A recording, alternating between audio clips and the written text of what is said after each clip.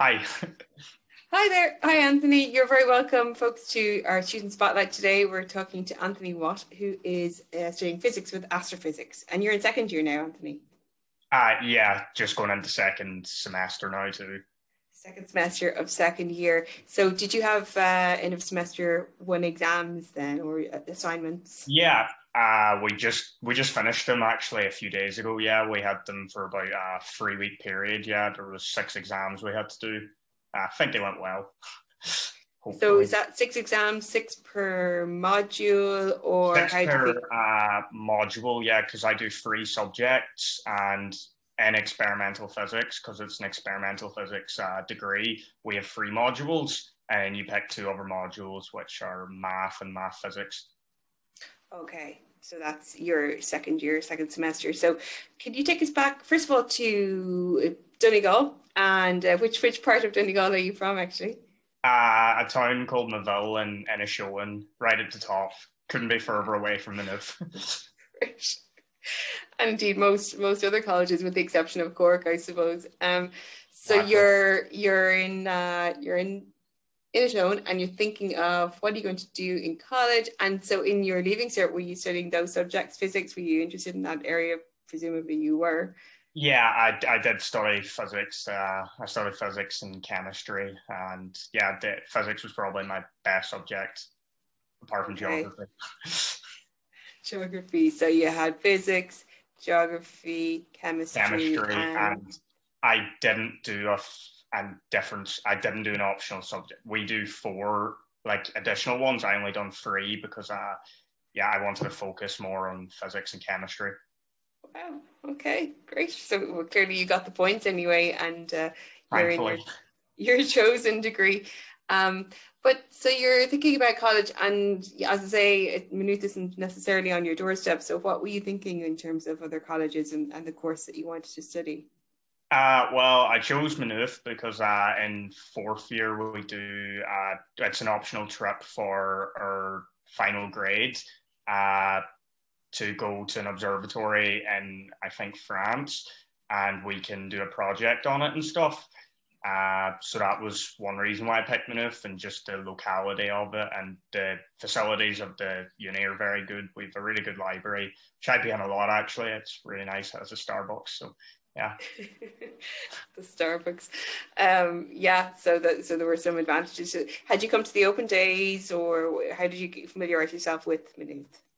I didn't. I just done all my research online, and I knew people who visited the uni, and they were telling me stuff about it. So I took their advice, and I looked online, and it was the course that really stood out to me. Just because not many unis do my course, so that's why I picked Maynooth. Yeah.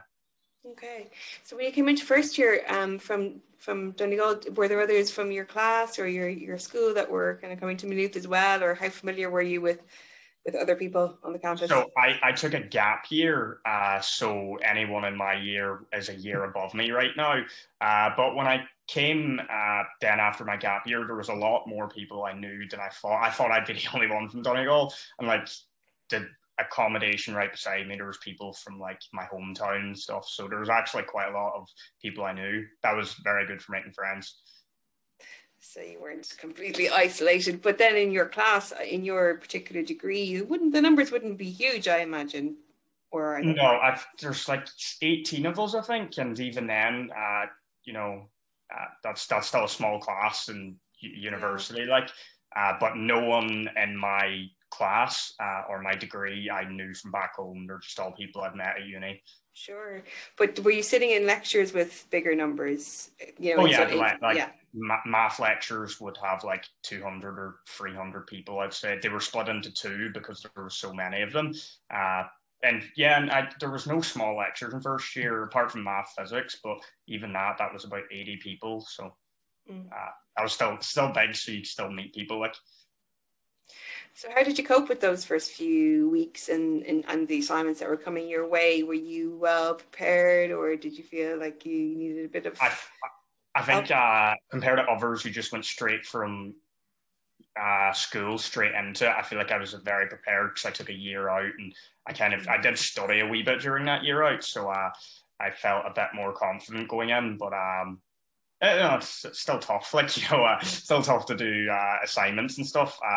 But if you just concentrate on them, you'll do grand. Like, but clearly, you're a man who likes to focus on stuff that you're interested in, and based on what you said about your leaving certain stuff. So now you're studying a degree that is your chosen degree and your chosen area to specialize in. So, what have you enjoyed in what you've studied so far?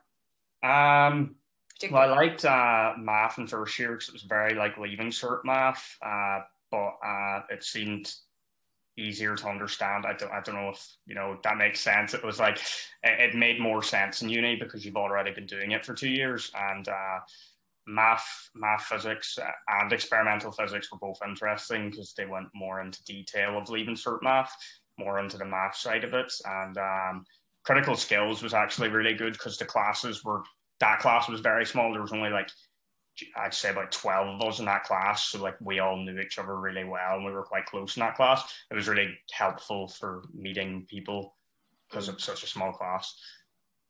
So that was a requirement for you to take in first year, critical skills? Critical skills was optional. It was because I didn't want to study biology because I've not done it since junior cert. So I chose critical skills for science because it's helps with referencing and stuff. And then now in second year, I have to reference in my lab reports. So it was really helpful learning all that in first year. Yeah, get that foundation, that skill set. Other students I've spoken to have mentioned critical skills being really, really Oh yeah, it's a really good class. It actually is. Yeah. So it's you're tough, taking. It's good. It's tough because I'm not very good at English. So, but you still do well in it. Like if you put the effort in. So you feel like you're playing to your skill set now that you're in your degree. What is it that what have you discovered about yourself in terms of what you like to do or what you like to study in terms of practicals or the assignments that you've done? If I don't give myself enough time in the assignments, I won't do well. But if I give myself a good amount of time to do my assignments each week, I'll struggle for a few hours or whatever, but then I'll get my head around it and understand. Just have to get your head around it, really. Like, yeah. And do you get much notice in terms of assignments, or how much lead-in time do you get? So for math, physics, we get right in first year we got one assignment every week. So that was just due on like a Monday or something. So you had the whole week to do it. It was just 4 questions. Experimental physics, we would only get an assignment like once a month, maybe. It's a bit different this year, I guess, because online. But yeah, last year it was probably about once a month. It'd just be like a small in-class test worth 5% or so. Math, we had an assignment every week too, actually. Yeah, because in our degree we have to do calculus and linear algebra. So you'd have one assignment for one of them one week and then switch the next week. So I have much option in first year and now indeed in second year in terms of what you're studying. Like, is it quite prescribed, the course, or is there much option there for you to choose? You do have a lot of options. You can do like computer science, chemistry, and biology and stuff too, but I'd be awful. I was awful at chemistry, so I couldn't do chemistry, and I never studied biology, so I didn't do that. And computer science, I just wasn't really interested. But say within the modules or within the subjects rather themselves, so you get to choose your extra subject in first year to make up your final 15 credits. But then within those subjects that you're taking in the experimental physics area, are you able to choose within particular modules, or is it all quite specific? No, we all just study the same stuff and it'll all come up in the exam. But the exams have a bit of choice. So like if you don't study maybe one topic, you'd still do grand. Like, but no, it's pretty like just read the book and yeah. This is what you were studying. Yeah. Yeah. What about now in second year? Is there more flexibility there?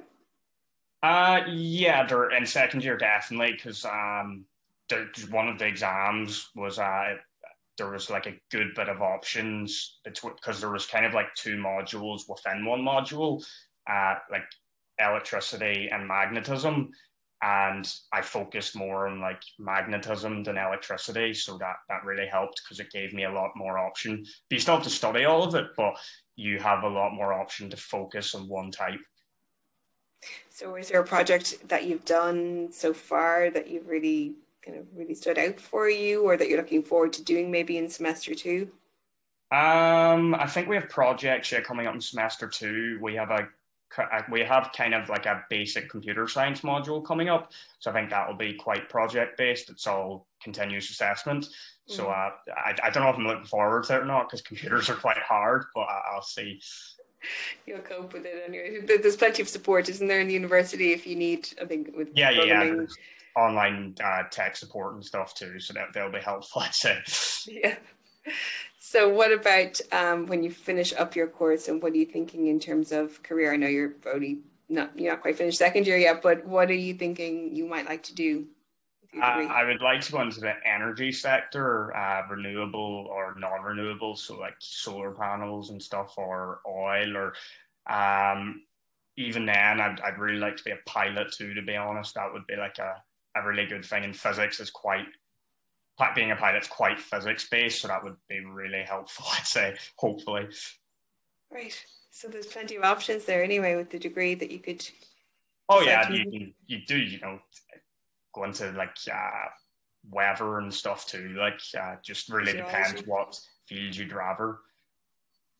Cool, but you've got plenty of time to figure that bit out. Yeah. What about I know with studying from home, it's not quite so relevant maybe with the clubs and society side of university life. But did you get involved in first year and second year? In first year, yeah, I was. There was a few. There was like the tea society and stuff, I was just to go have a cup of tea and chat to people. And there was Red Cross, that was good. We met up every week and learned like first aid training and CPR and stuff. But it was cut short a bit because coronavirus and stuff. But like we still got a good bit out of it. And there was also, it came in the start of second semester. It was a 5K running club. That was really good. That was fun to go to. Like. Just take me back to the tea drinking society. Did you sample any new varieties of tea, or was it all Barry's?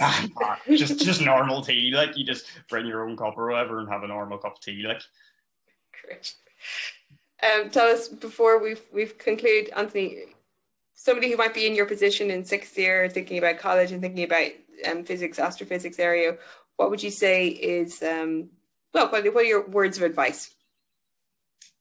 Be good at math.